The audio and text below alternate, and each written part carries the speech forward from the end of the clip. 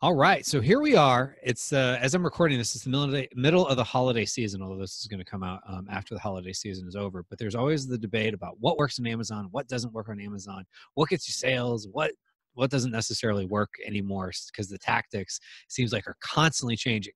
That's why I'm super excited to have with me here today someone who has quite a bit of experience. Not only he has sold on Amazon in the past, but he works with clients in his agency.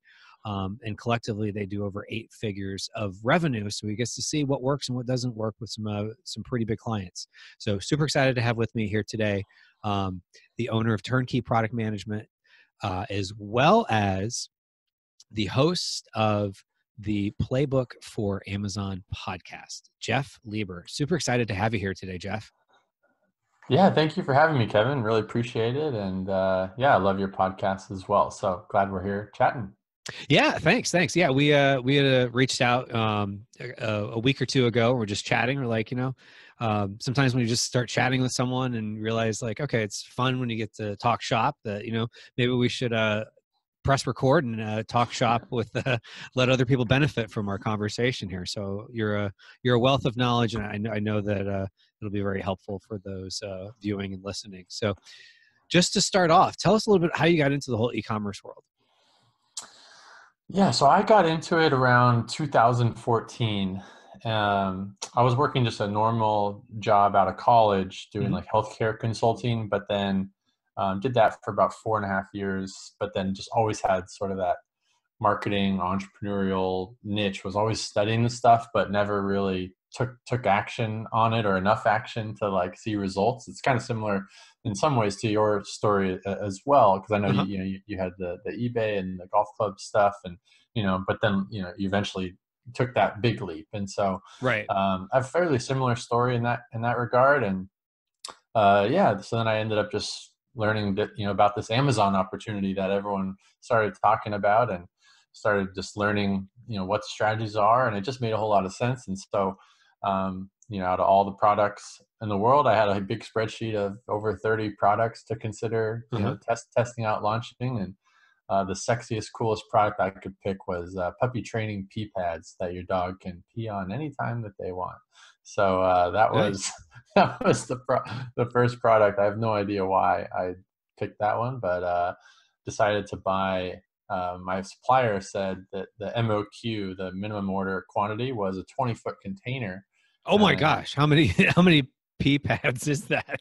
Higher than I can count. And so I was like, well, I was like, I really like this product because it's a recurring repeat product. And I was kind of just set on that. And I was like, what, I'm just going to go all in. So, wouldn't recommend this to anybody, but I bought a 20-foot container as my first test order. Wired like my life savings to China. I wasn't even sure if they would even ship me anything. I thought 50% chance they're just going to scam me out of my money.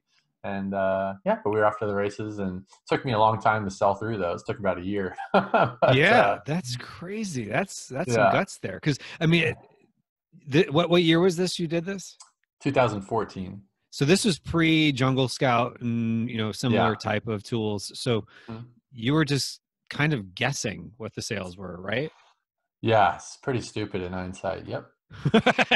Not something you would recommend to people these days. So, but at least you sold through it. So did you stick with e-commerce there for a while?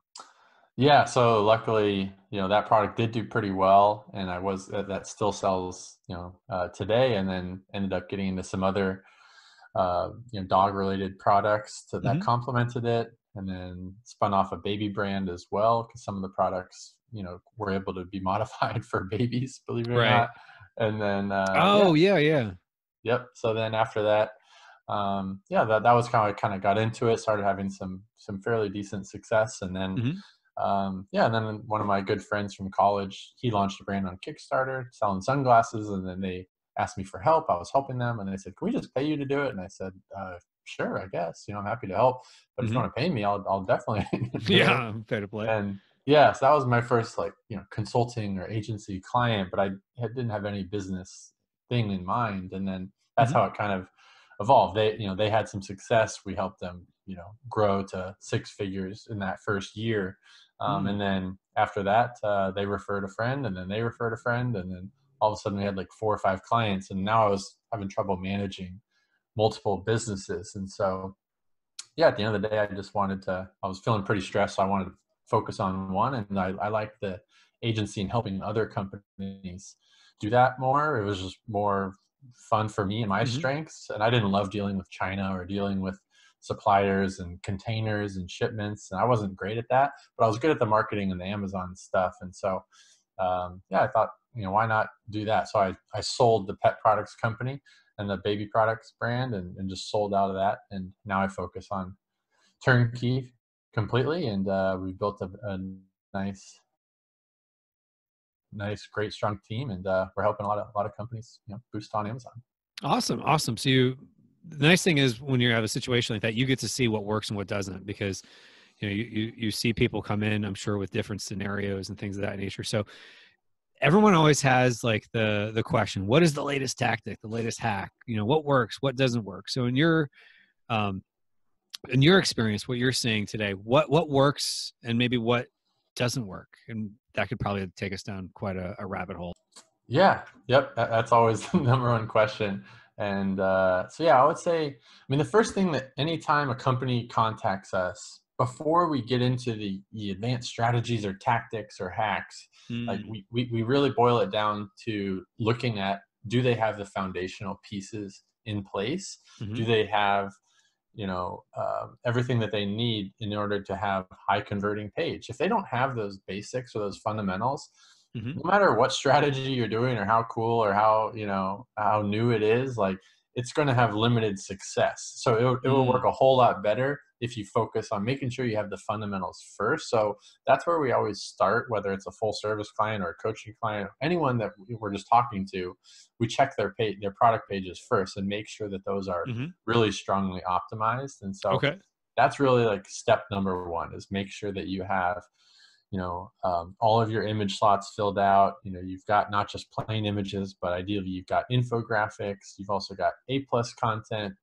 Hopefully you're able to have a video made and have a video on your product page, because that can really differentiate you from the competition and sell your brand and your benefits and emotion so much better if you can have video on there. So if you qualify for video, then, and you're not using it, that's like a huge area of opportunity. So we'll advise clients on that as well, that's where they should focus and get that ball rolling. Um, and then having just really, really great sales copy that matches your ideal customer, matches your brand, matches what differentiates you. And we'll study your competitors too, and then compare it to yours to help make sure that you stand out. So those are, those are really if you have those in place, like, you will probably be successful and be able to really grow, no matter whether you're using the latest strategy or not, because that's just like basic marketing, having a high quality product, high quality customer service, high quality sales copy.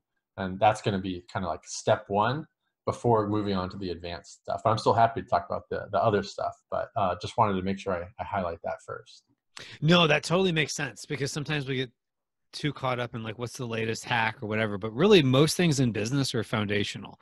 Find the right customer, someone who could use their product, and show them the value of it. So in this, what tips do you have for sales copy or pictures? And we can maybe get into the video here in a moment, because that's still, I think, something that a lot of people aren't using. I'm not even using to the way I should. So with like sales copy and pictures, like what recommendations do you have?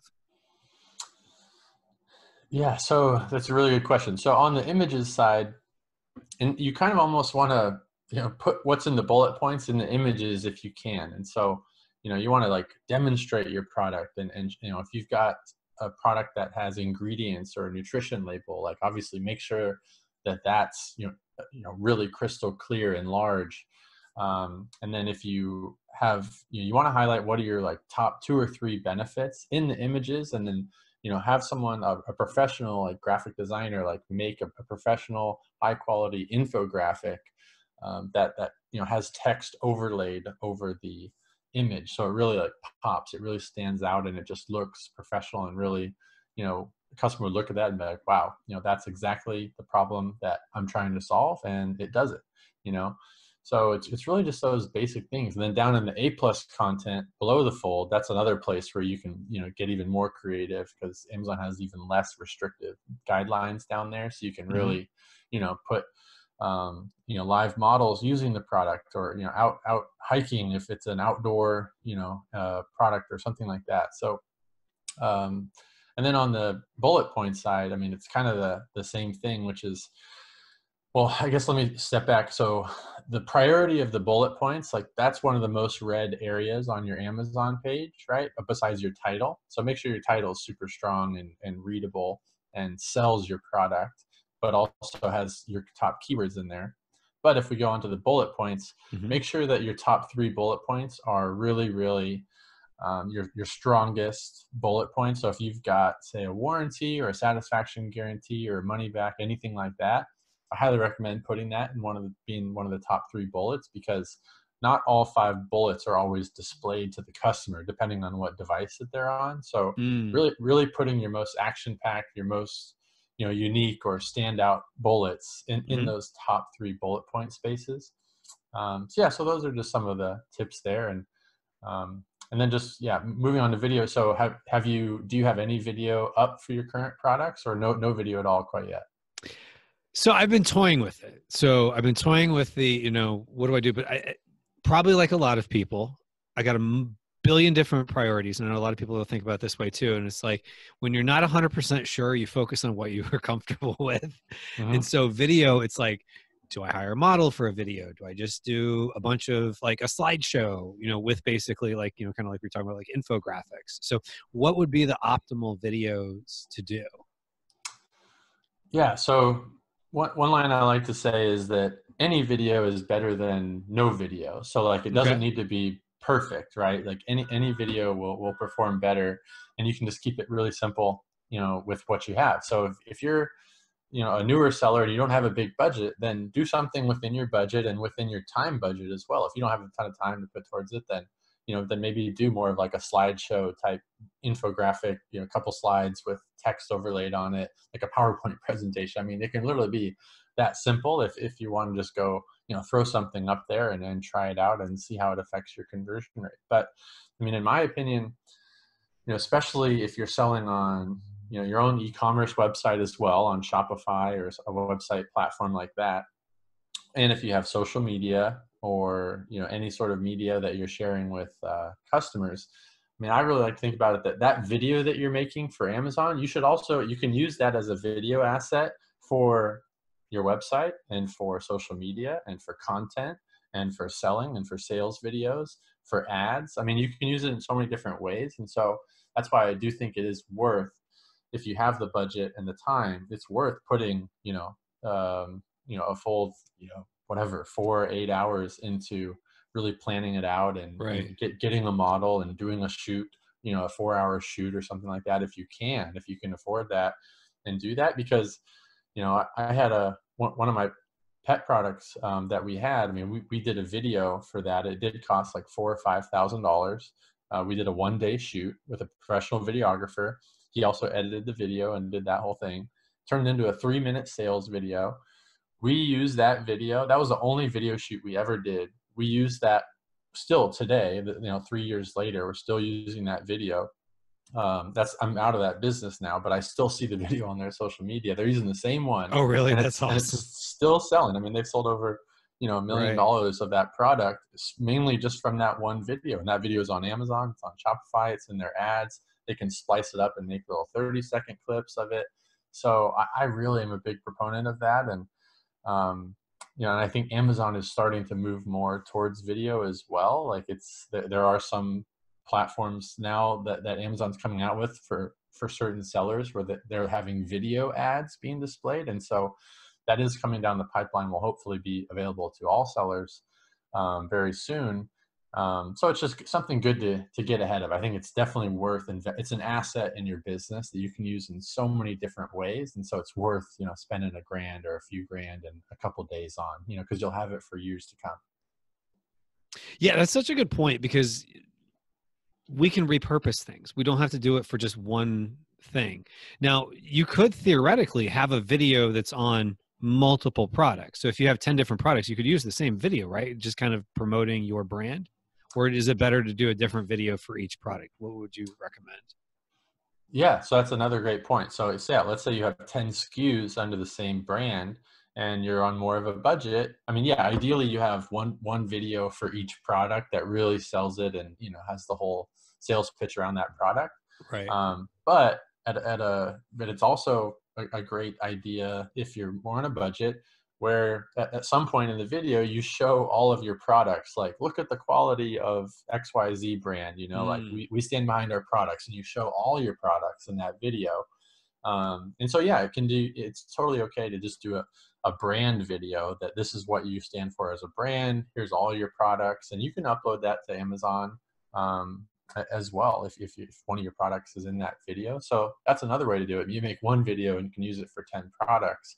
So that's a great cost effective way to start. And then Hmm. once you have that video base, I mean, you can hire a video editor for, you know, $15 an hour sometimes, you know, Oh or yeah. You can you know, get them on Fiverr sometimes. pretty cheap or Upwork.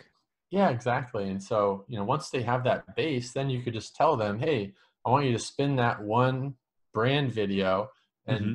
put the first, say, 15 seconds. I want you to insert the first 15 seconds to be you know, these two infographics on product number one, so that it is a product specific video, and then it goes to Mm. the brand. And he just does that for all 10 products. And I mean, that would literally cost you maybe like 200 or 300 bucks maybe to have 10, you know, customized videos for each product. It's really not that expensive or that time consuming for you if you just hire an affordable professional to do it. Awesome. What kind of conversion increases do you see when people add video? We've seen big ones. It really depends as well, like how complex or how demonstrable your product is. So, Okay. you know, we've got one client that is in the wine accessories market. When you look at his product just in the photo, you can't exactly tell what it is. Like it looks like it's probably related to wine, but you're really not sure how to use it. It's sort of like a patented cool product, but Uh-huh. you can't tell from the photos, and you didn't have a video. And so that was one of the first things that we helped advise on. And Mm. so he added a video that, you know, what just simply showed someone how to use it, because you couldn't tell from the listing. But then that had a huge boost on his conversion. I think it, can't recall exactly, but you know, it jumped from say like 10% up to like 14 or 15%. So because that was an example where that product really needed a video to Right. sell it, right? So if you're in that scenario, it's absolutely worth investing in video. Now, if you're selling, say, you know, I don't know, something that is very plain and simple what it is, like a stapler or, you know, I don't know, Right. They something kind like of that. know, but it could Yeah. still help. Yeah, it can still help for sure, because you want to differentiate what's different about your product or your brand or your quality or something like that. And it's just so much easier to communicate with that through video and really connect with the customer and sell the customer, as Hmm. opposed to just a static image, right? Well, that's a good point because, when you think about it, even if it's a commodity thing like a stapler, you want to differentiate from other staplers. And even if you get a 0.5% bump in conversions over time, that adds up to a lot of sales. Hmm. Sometimes we forget about little things can have big impacts over time. Yeah, no, I mean that's what we preach to our clients all the time. I mean, that's why like we recommend hiring a professional videographer to do video, or hire a Hmm. professional PPC agency to do PPC. It's like, if you hire the expert to do it like one time and clean it up and do it, if you can boost your sales on Amazon in a month or in a couple of months, well, typically your sales will now permanently be at that level or grow from Right. that level. So it's like this snowball compound effect. So if you think long term about the investment that you're putting towards, say, hiring, you know, a videographer, hiring a coach or something, like, yes, it costs money in the short term. You're going Hmm. to hurt your margins temporarily, but if you can like learn the one or two or three things that can boost your sales to, you know, an extra Right. 5 grand in a month, well, that's actually like an extra 5 grand times 12. That's 60 grand a year right there Yeah. that you just made, right? So something like that. Yeah. When you start thinking about it, like, oh, okay, maybe it's worth it to spend the little bit of money on the video or something like that. So yeah, very, very good point. Now, so we've covered here, as you were talking about, the more foundational things. Now let's get into what people debate in forums of what works and what doesn't as far as the latest tips and tricks. So now that we've got our foundations right, we've got, good copy, good photos, video. So now that someone has all that in, what are the things that maybe people thought were working that aren't working, or we can go to the direction of what is working that maybe people aren't really aware of? I'll let you kind of take it from there. Yeah, sure. So on the strategy side, so I mean, basically, anytime that Amazon comes out with a new opportunity or strategy, typically the early adopters, the early movers are going to get the best benefit out of it Mm, until everyone learns about it, and then it starts right. drying up, right? So, like, lightning deals was sort of that example a few years ago when it first came out. Hmm. It was free, there was no cost to it, went by, and we were just with clients selling like gangbusters. But then they Right. started charging for it, and then now it's dried up a bit. But Hmm. so it's a lot more difficult to do that in that traditional lightning deal. But Hmm. recently, Amazon's come out with a couple new types of deals. So one is the 7-day deals. So Hmm. that's kind of similar to lightning deals, but it's a 7-day deal. It's more exclusive. It gets featured in the deals section. And we've been testing it with some clients and have seen significant bumps in sales. And so I do always, I'm a proponent of, you should always try something once. Mm, If you're not sure, like, oh, that's probably not going to work. Like, well, what's the, cost benefit analysis of just trying it once? What if it does work? You can run that over and over if it does work. And if it doesn't work, well, maybe you lost a little bit of margin or the cost of that deal. So that's something that worth trying if you haven't seen that yet. And then another similar one to that is called Prime exclusive discounts. So that's hmm. another type of deal that Amazon's come out with, and it's only for Prime members only. And so we're running that as well. And again, like, not as many people know about these opportunities, so it's Hmm. probably going to be the most effective to try it sooner rather than later. Right. And we are seeing it work for some clients, and so I think those are two that are definitely worth testing at this point. Okay. So between those two, what works? Like, what would make a successful 7-day deal? Like, is it a certain percentage that you would recommend, or like what if someone had a portfolio of products, would you recommend that they go after one that maybe is slower in sales, or get a boost to one that's already successful? Yeah, I mean, it really depends. Like, if you have a product that's got a good conversion rate and you've got those pieces in place and you want to get a sales boost and move some inventory, that's a great reason to do it. Like, if you've got excess inventory and you're about to be paying long-term storage fees, Mm, probably a good idea that it's worth, selling it at 20% off, 30% off, whatever you need to do just to move through that inventory and get some cash flow back. So hmm. sometimes you run deals for different purposes, right? So yeah, that's kind of, it just kind of depends, but certainly your best sellers that have the best conversion rate, the most reviews, those will typically perform the best on there. Hmm. Um, so it's up to you what you want to do for what your goals are, but I would do one that's a pretty solid converting product, or else it's not going to perform super well probably. Okay.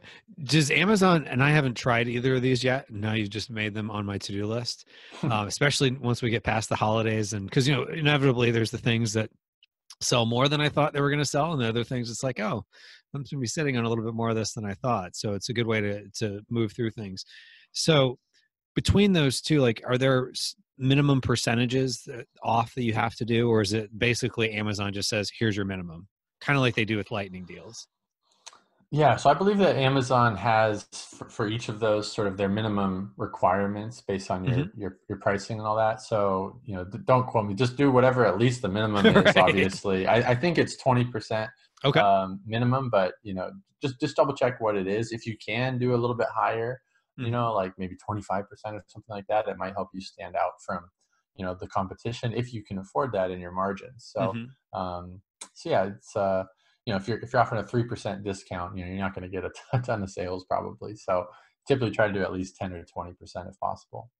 Well, typically too, when you think about it, like, depending on what your margins would be for PPC, if you're not paying PPC, it could be better off, especially if you are moving through something that you would just be sitting on, or to your point, avoid long-term storage fees. Cause it's like, now that they're on the year cycle, it's like every month I feel like I'm waiting, like, okay, am I going up or down in the number of units that are going to get hit with that? So that's a good strategy.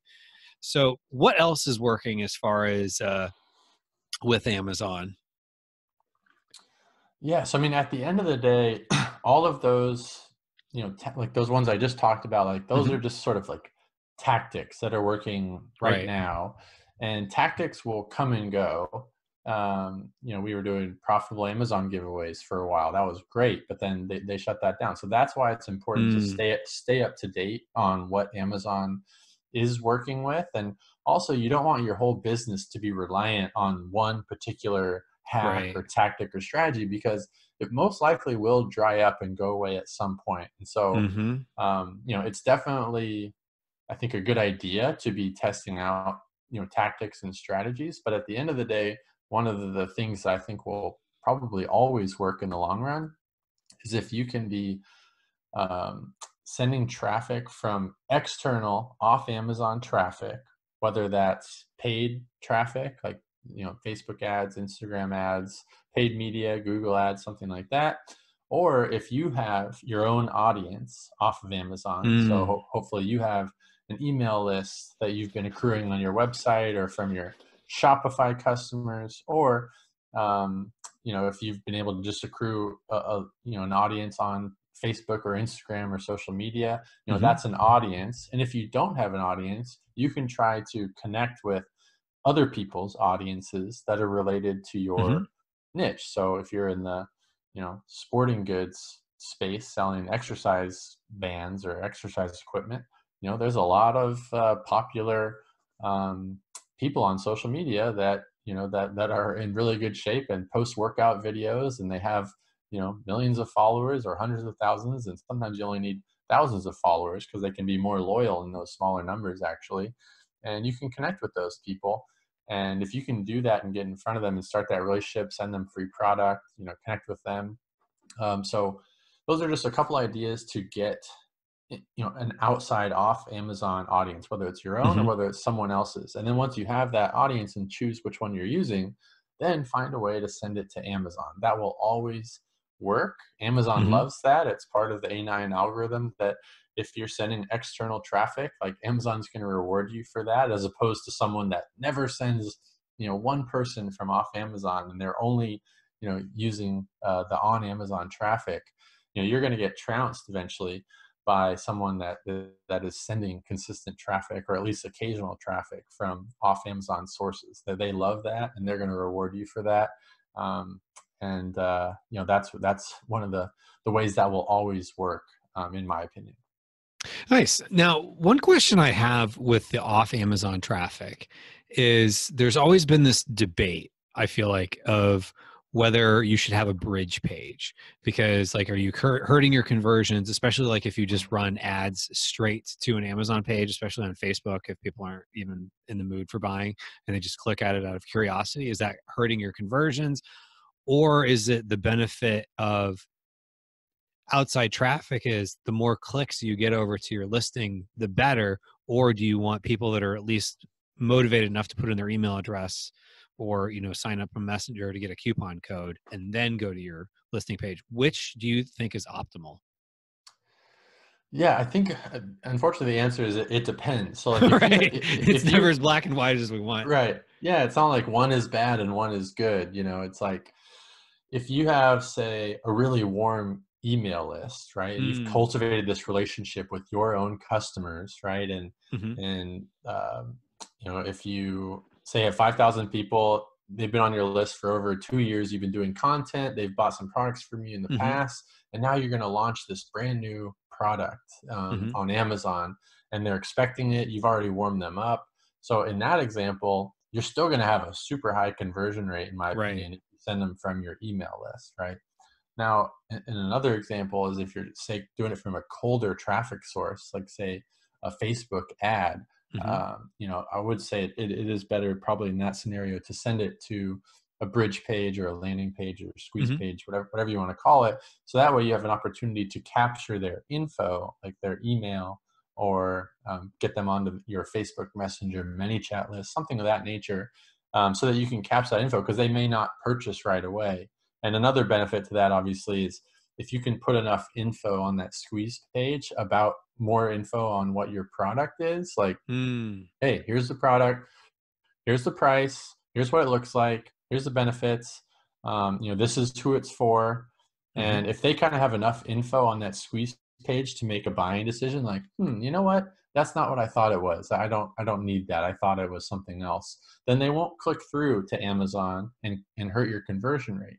But Hmm. only the people that click through are people that are like, oh yeah, that looks pretty good. I want to go, buy it on Amazon. So now you're going to get a super high conversion rate in most cases if you send them through that squeeze page, and you'll hopefully get to capture their info. So it's like a double bonus. So most of the time, I would say if you can try to use that bridge page or what have you. But in some cases, it is okay to send it direct to Amazon. Gotcha. So you do think that if you send it just the cold traffic, it could hurt you in the long run if you just go straight to cold traffic.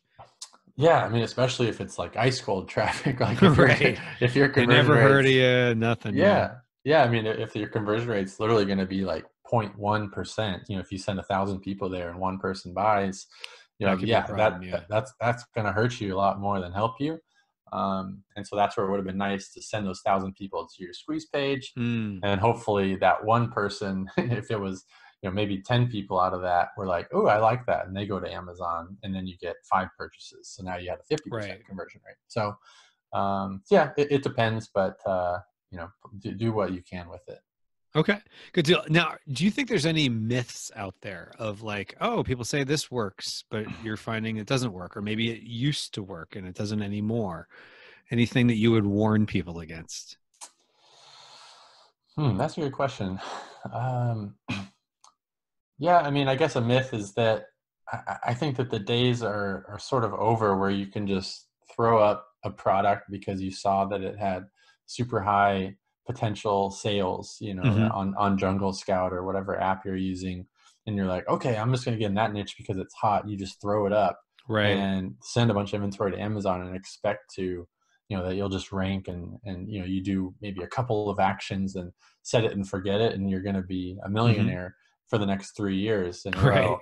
Right. Those days, if they were ever there, maybe they were kind of there in 2014 or so, Right. You could 2013. get puppy pee pads and throw them up Right. there. Yeah, that was when you could be real dumb and still make some money and make some bad choices, and you'd be all right.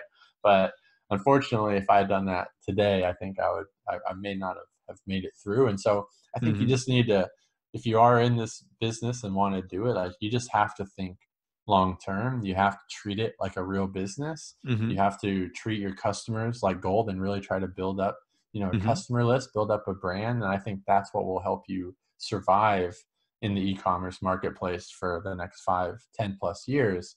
That's just my opinion. We see a lot of different companies come to us, and we can Hmm. very quickly tell sort of which ones we think are going to make it and which ones are sort of, just kind of entrepreneurs and, think that they Right. can Then they're in and not out. do hardly any work and they're going to make a bunch of money. So Okay. Well, good deal. Well, as we wrap this up, I think open the door to another question, and I think it's more the mindset. So, more from the mindset of like you deal with different types of folks who are, maybe the more entrepreneurial type and the entrepreneurs. And sometimes people that are entrepreneurs think that they're entrepreneurs and they beat themselves up, and the entrepreneurs think that they are entrepreneurs. But what is the successful common thread you find in a lot of the sellers who are successful entrepreneurs?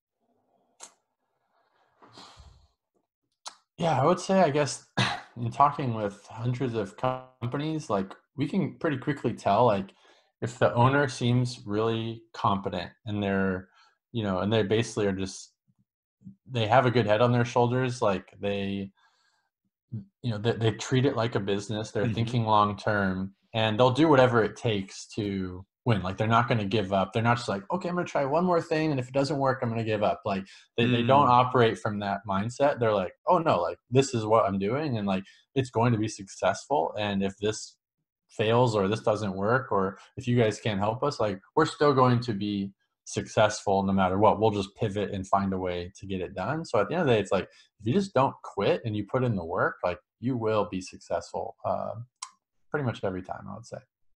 I love it. I love it. That's great. That's great. So that's fantastic. So if anyone wanted to follow you online or just learn more about you or what you've got going on out in the e-commerce world, where would they go to check you out?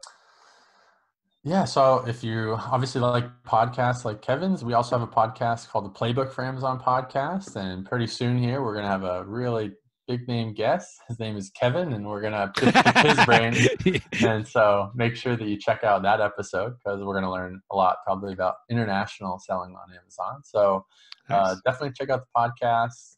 But yeah, I mean, if you're selling on Amazon as one of your sales channels and you're in the mindset where you're ready to grow and you want to take it to the next level and do that quickly, that's what my company does. And so you can head over to turnkeyproductmanagement.com. We've got some amazing free resources there. You can also learn about what services we do. We do full service, done for you management, or we can do it for you. That's for a little bit larger companies Mm-hmm. that have those foundational pieces in place. But we also have really, really great coaches and coaching programs that can help get you to that level really quickly and really cost effectively. And so, yeah, just head over there and, just tell them that you came from Kevin's podcast, and we can even do a free strategy session with you where we kind of help audit your business and help, look at your listing and point out some of those things that Oh, nice. might help your business. And, we love talking with businesses. If we can help you, we'll let you know how we help. But sometimes we can't. We say, you know what, you really need a video first, or you need this, and we'll give you that advice. And then we say, come back when you've done that. So, yeah, just head over to turnkeyproductmanagement.com. Awesome. Awesome. Well, appreciate this. This has been a great conversation, and I definitely suggest people go out and check out your podcast. All right. Thank you, Kevin. Really appreciate it. And best of luck to everyone out there. Thanks for listening. Thanks.